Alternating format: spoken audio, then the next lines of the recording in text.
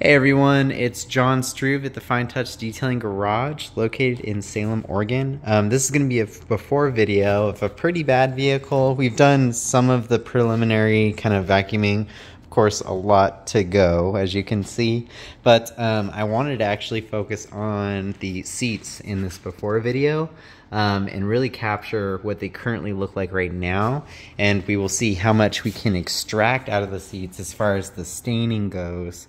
For this interior package. I never tell clients that we guarantee 100% stain removal. Sometimes it just depends on what was spilled on the fabric. Other times it depends on the fabric itself.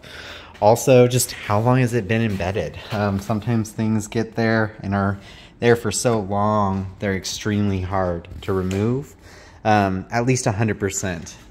Especially if it's lighter in color, can make it kind of a pain in the butt. Darker colored vehicles like a gray or a black sometimes can be dyed back to their original color. A lot of vendors sometimes make factory colored carpet kind of tint that will be applied to re-dye the material back to its original color. Obviously with like seats like this, when you have black surrounding it, but they're extremely white or light gray. They should be, extremely light in color.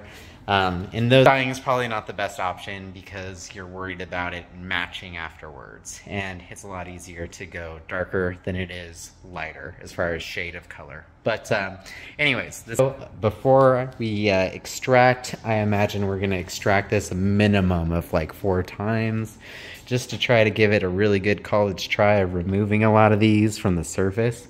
And then I will video so that way you guys can see the final results. But this is going to be part 1 of the Dodge Dart, and wish me luck.